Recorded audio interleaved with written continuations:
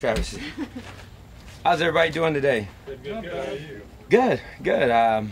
It was good again to get back on the grass with our players and pads, and I think the guys are working extremely hard. I think we're growing, across our football team.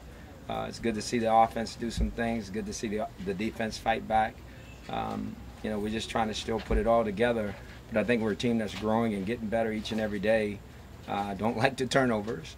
We had a couple costly ones and some drills. It's good that the defense are getting them, and the offense, we got to protect the ball a little better. But I think overall, we're making progress. We still have a long ways to go. But again, you probably hear me say this every day. We're just going to keep our heads down, keep grinding through. And every night, the guys, they come in and watch the tape. And they've done a good job. Now, obviously, tonight they have an opportunity to be off. That's mandated by the league. So many days they get. So we'll have a great meeting with them tonight, and then we'll send them on their way, and we will advise them to make sure they take care of themselves because they're all important to our football team to make it back and be ready to go when we start back up on Thursday. A lot of hitting today. You like the way your players are responding to this? Oh, I do. And I said this would be a physical camp, and it has been. And I think our guys are getting better and getting the hang of it. And there'll be a time at some point where I think, we've had enough of that. But I need to find out about our team, and I'm finding out.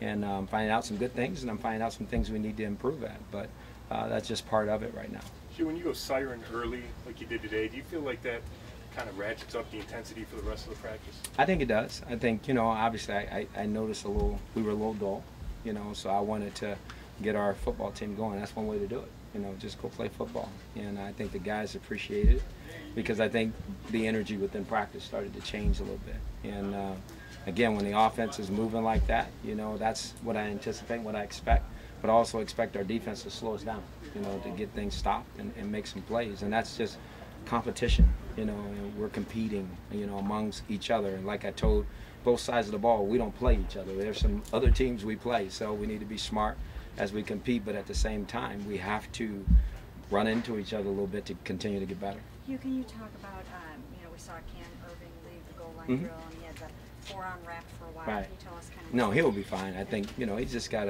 I will call it a ding. I don't think it's anything serious, but obviously we'll check it out and see where he is. But I think he'll be fine, and he's really important to what we do on offense. How's he been doing? He's been doing outstanding. I've been very, very impressed with Cam.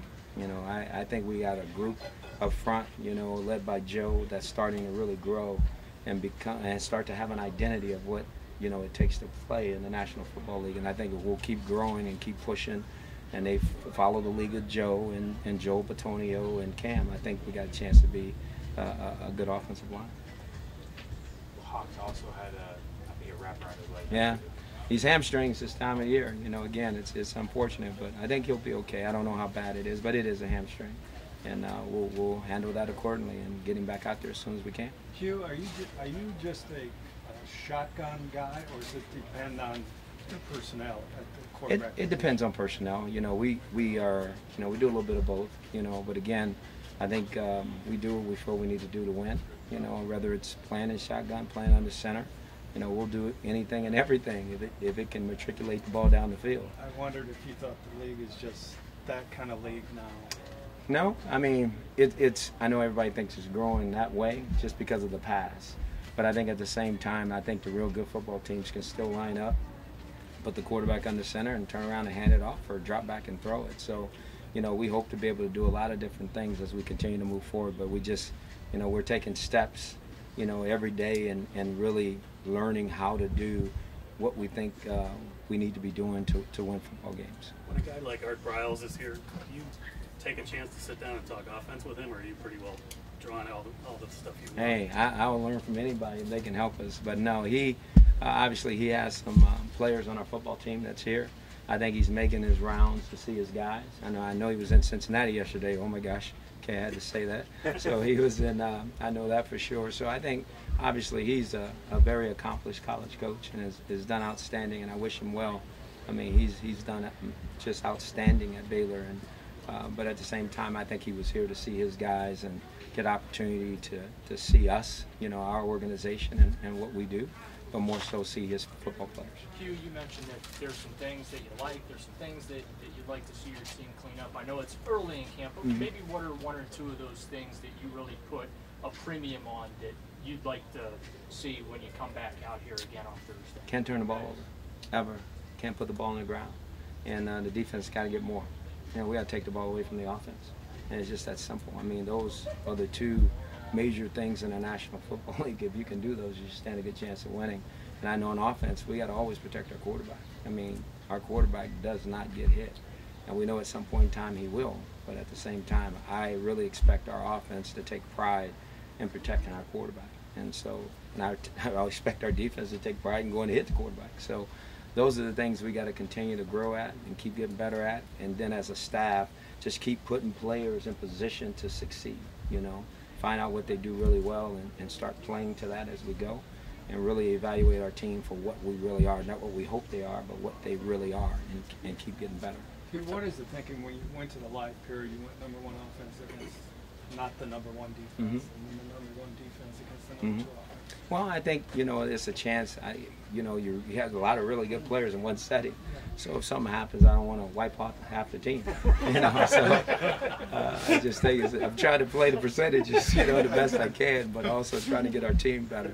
So that's a good question. But no, I just think that's the way I want to do it right now. We did do some one-on, you know, live ones versus ones in a third down situation, you know. But again, I try to stray as far away from that a lot, just because again, my goal is, and my job is to make sure I'm protecting our team on both sides of the ball, not just offense and not just defense and not just special teams, but this whole team, and that's my goal. Does Todd Bailey have that right tackle job like that? No, he doesn't. Where, no, he doesn't. Coleman who's pressing him, or where? Yeah, well, I don't know. I couldn't tell you that. Somebody's going to press everybody. You know, we're going to play the best guys. You know, and a lot of people don't have anything locked up. I'm finding we're mixing, matching, and watching and evaluating as we go. But we all need to continue to get better. You know, we're in this thing to win. Period. We talked about RG3 a lot from his arms and legs standpoint. Where is he intangible wise, and what are you looking for him to be? You have to lead. You know, I said a long time ago that position got to wear a lot of different hats, and it's not just, you know, throwing the ball straight. Obviously, that's a real important quality a guy has to have, but he also has to be able to uplift his teammates and have his teammates come follow him. And he's improved by leaps and bounds. I think you guys can see it, and he's growing. I think a lot of our guys are growing at a lot of different positions, not just him, but I think he's getting better. And a lot of him getting better has to do with Josh McCown. Josh McCown has really done a great job of spending time with him and mentoring him and helping him to understand, to try to make the biggest jump as he can. And our quarterback room is a special place right now. So I like all our guys in there. They're working extremely hard, and I hope they continue to get better. Would you say that the mentorship factor that Josh McCown brings, if he doesn't win the starting job, would that go a long way towards helping him remain on this team, what he can do for RG3 and everybody else? I mean, my honest opinion, that has nothing to do with him remaining on the team. You know, that would be an organizational decision about all of our quarterbacks. But at the same time, Josh McCown is very important to me, you know, just because here's a guy that has a lot of skins on the wall, and he's done a lot of great things in this league and understands it.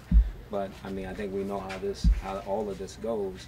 This is not just about who you like, you know, it's about what's best for organization, and he's done a tremendous job, and what a good football player. So I'm really grateful to have him here and be around him, and I think all the quarterbacks are too, because he's been outstanding. This question isn't specific to RG3, but when you're when you're the quarterback of a team that